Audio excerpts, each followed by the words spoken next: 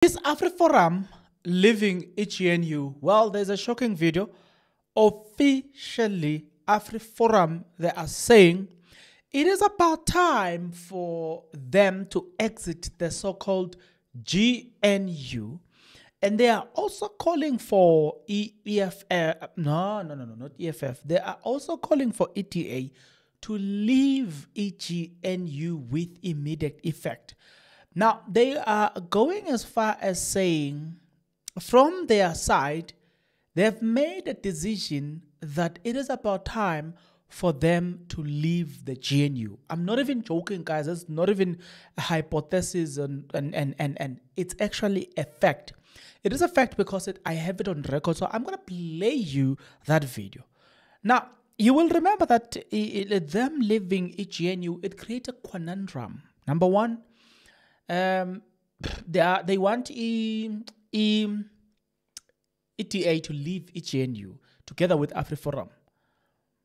On the other hand, you will remember that ETA said they will rather keep away all the other things away, look at the other municipalities or anything in this country. They will rather make sure that MK Party and EFF does not join the GNU, because according to them, it is the EFF and the MK Party that are going to corrupt ANC, according to them, and they will make ANC to implement things that they don't like. So it is quite interesting then to hear these people saying they must leave EGNU, and you can ask yourself a question. The interest of ETA then will not be served if they quit EGNU. That's not going to be possible for the DA to continue or to stop MK Party and EFF from getting into power. So we'll continue. Let's now visit Zizi Kodwa. The case has been postponed to which date? Okay, find out here.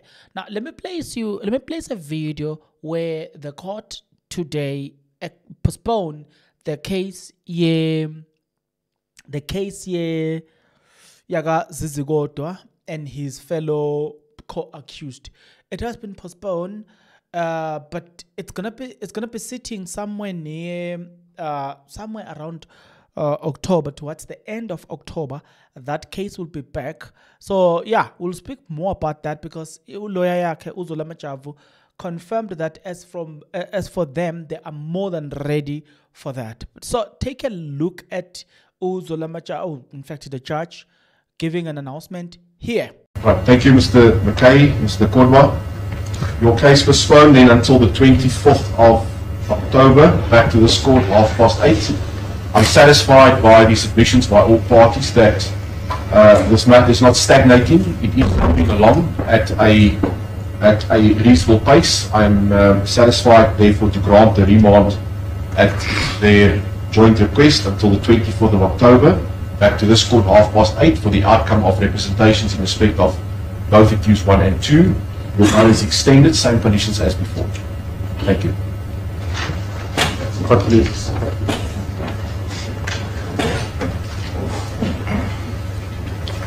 Yes, there are other matters to be attended to.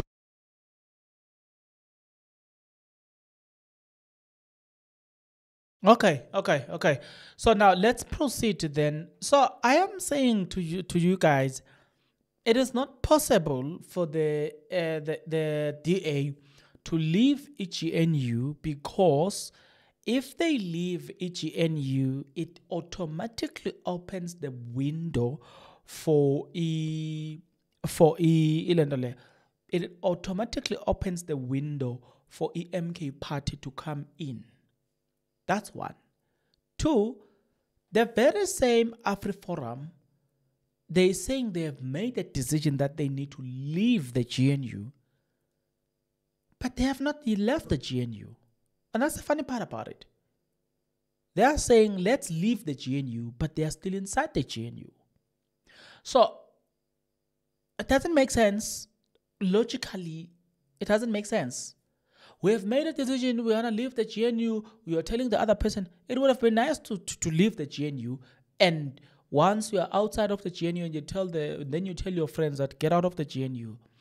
Again, what is it that they might have seen to say, you know what, it is about time we get off this thing?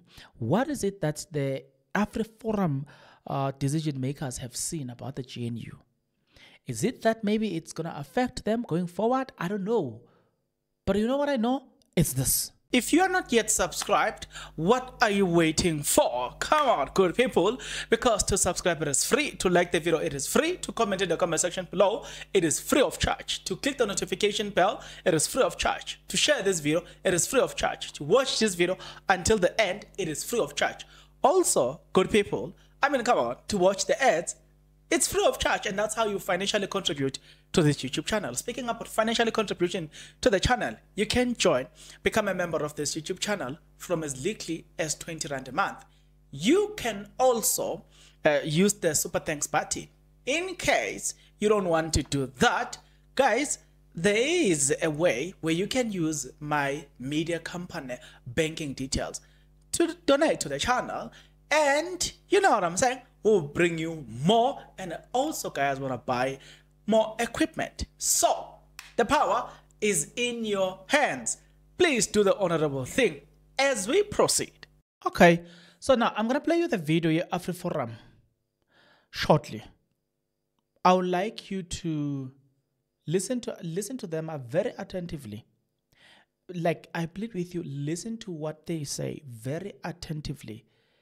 There are things that they do say quite interesting for me. I find them quite interesting. Like, I don't want to lie.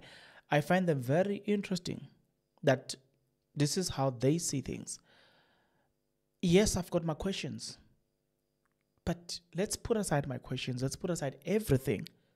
Listen to AfriForum here.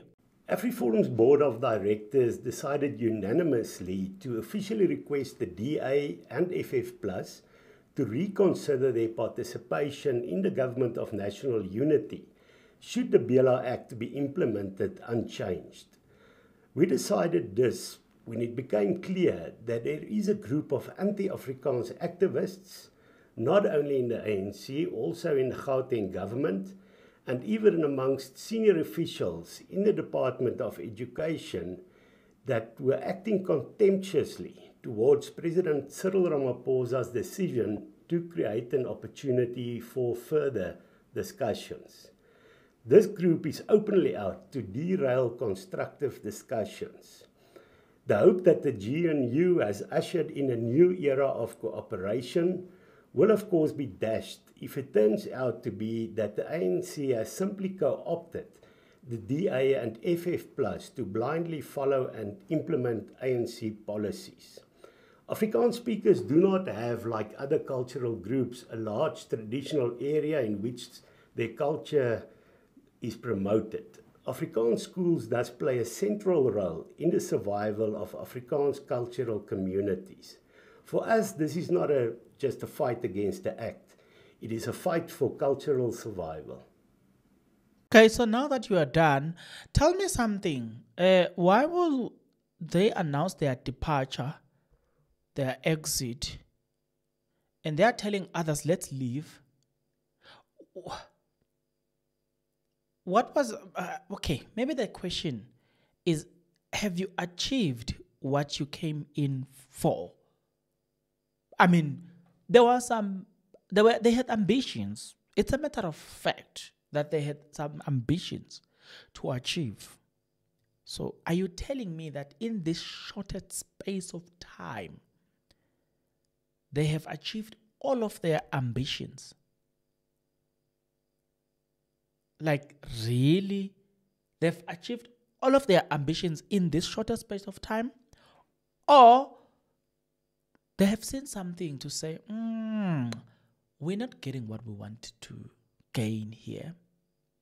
So since we're not gaining the things that we wanted to gain, what's the point of being here? What do you think they would have loved to gain from the GNU? As for me, I think they would have loved to get some bit of a control in terms of certain things, but also they would have loved to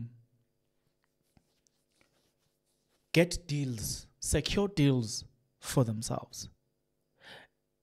And the issue of a constitution, they are more worried about the constitution being changed to favor these black political parties, because that's not what they want. That's not at all.